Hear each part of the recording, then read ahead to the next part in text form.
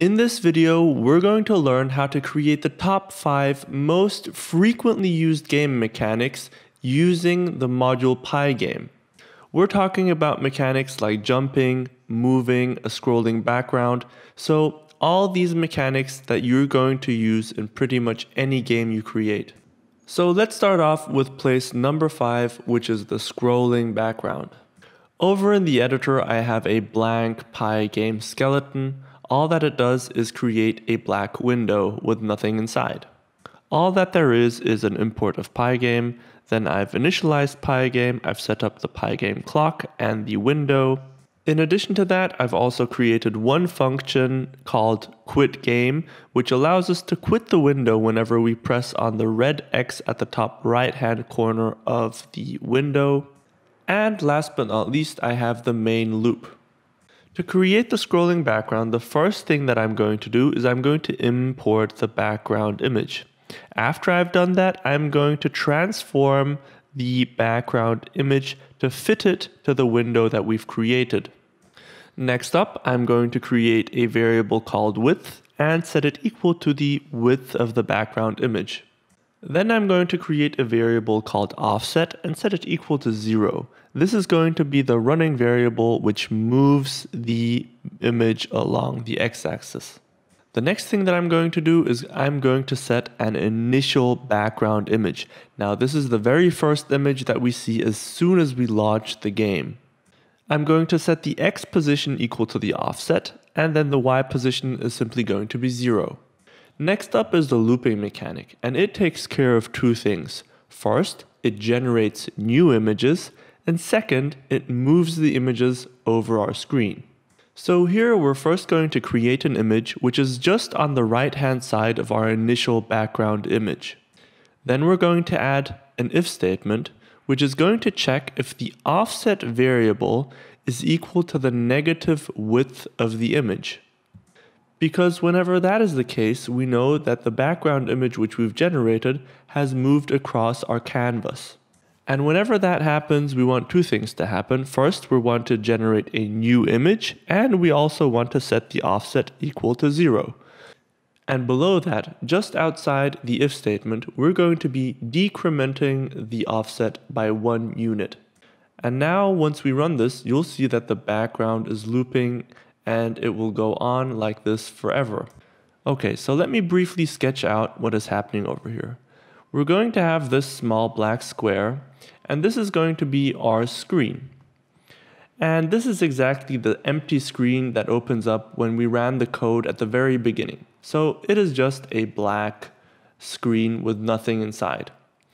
Now, what's going to happen is that we have an image, and the image is going to be in red. This is going to be our initial image. So let me draw in this initial background image. I'm going to write inside here, I am image 1. Okay, so this is the very first image that we're drawing on the screen. And at the same time, we also said we want to draw a second image, which is just outside of the screen, so it scrolls into view when we wait for a moment. So this is going to be the image 2. Now the longer we wait, the longer the images have time to move across our screen.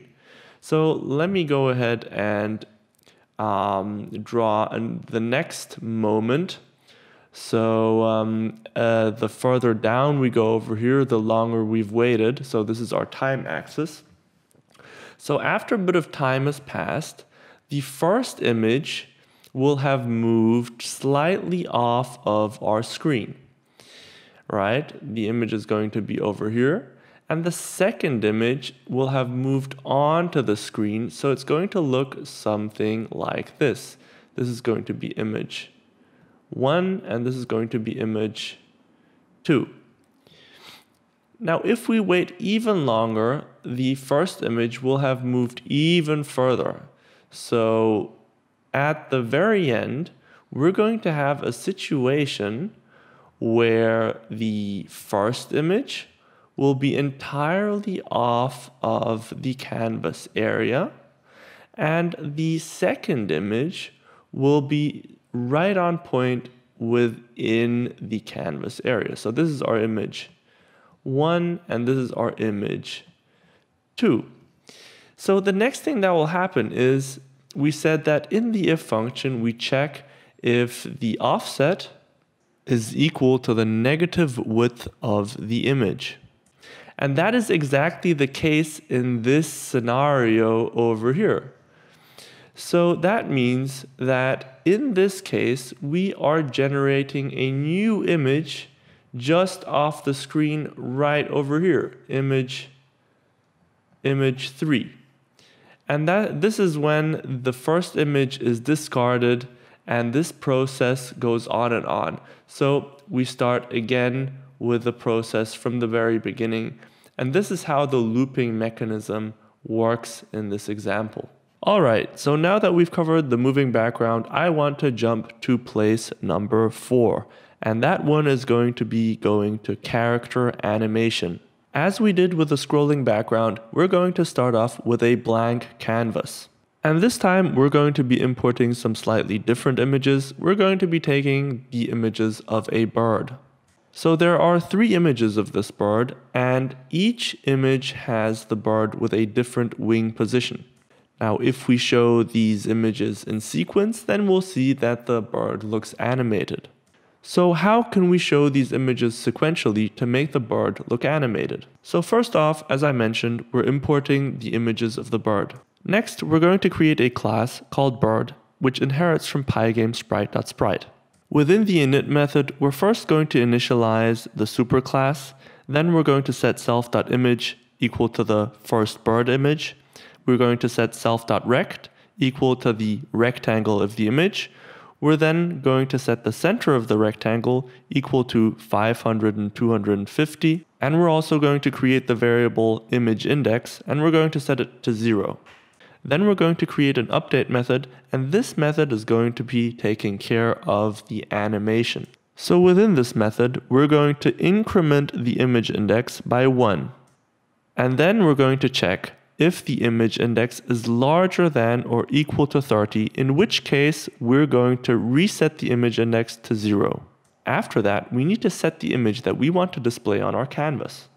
As you can see here, I'm referencing the bird images, and the index of the image is going to be equal to the image index floor divided by 10. Now the floor division by 10 simply divides by 10 and then rounds down. So that means if the image index is between 0 and 9, we're displaying the image with the index 0. If the image index is between 10 and 19, we're displaying the image with the index 1. And if the image index is between 20 and 29, we're displaying the image with the index 2. Just above the main loop, we're going to instantiate the bird. So we're going to set the variable bird equal to pygame.sprite.groupSingle. And to this group single, we're going to be adding an instance of the class bird. And then in the main loop, we're going to draw and update the bird. So on the bird, we're going to call the function draw, and we're going to pass in the window into the draw function. Then below that, we're going to call the update function on the bird. Now you can see that when I run this, we have the bird which is flapping its wings, and we've animated this bird character, which we can use in our game. Next up, we're going to be moving to place number 3, a truly popular PyGame mechanic that you need in every game, which is movement. As always, I'm going to start with a blank canvas with nothing inside of it, and the first thing I'm going to do is I'm going to define x and y coordinates of the square which we're going to create, which is going to be what we're moving around our screen. So here the x and y coordinate are both going to be equal to 250. In addition, we're going to set the velocity in the x direction equal to 10. In the main loop, the first thing we're going to add is the rectangle. Here we need to pass in a couple of arguments. First, we're going to pass in the window within which we want to draw the rectangle. Then we're going to pass in the color, and these are RGB values. In this case, the values over here make the color black. And the final thing we're passing in is a PyGame rectangle. Now that we have the rectangle taken care of, we're going to make sure that the movement works. So we're going to first create a variable called user input and set it equal to pygame.key.getPressed. And if the user input is equal to the left key on the keyboard, then we want to subtract the velocity x value from our x coordinate. Similarly, if the user input is the right key on the keyboard, then we want to add the velocity x to the x coordinate. If we execute this code at this stage, you'll see that whenever I press the right key on the keyboard, the small box moves to the right, and when I press the left key, the box moves to the left. So now that we've taken care of movement, let's move on to place number 2, which is collisions in PyGame. Since we just learned how to create a moving rectangle, we're going to build on this code to create another rectangle which our moving rectangle can crash into. So under the rectangle we created in the move script just a moment ago, we're going to create another rectangle. So we're going to write pygame.draw.rect, and we're going to be passing in a couple of arguments. And this rectangle is going to be stationary, so we're not going to be moving this one. Then comes the if statement, which checks for a collision.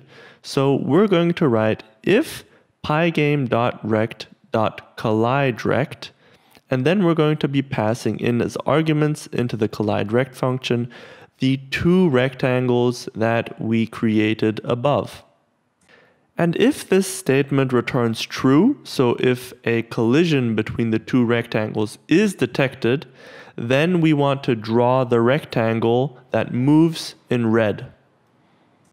And that's all there is to it. So if we go ahead and run this now, you will see that I have the moving square, and whenever I collide into the stationary rectangle, the square turns red.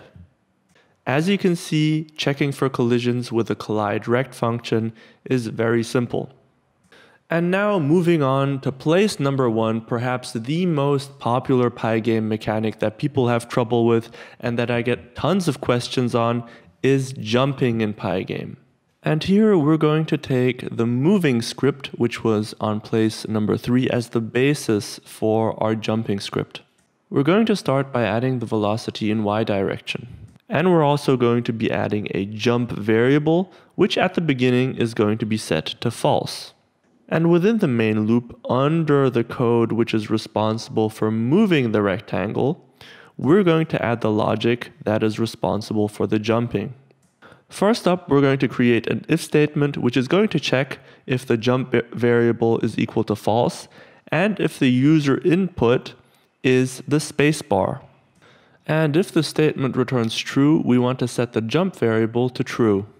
Below that, we're going to add another if statement which checks if the jump variable is true. If it is in fact true, then we want to subtract the velocity in y direction multiplied by 4 from the y coordinate. In addition, we want to slow down the speed of the jump by subtracting 1 from the velocity in y direction.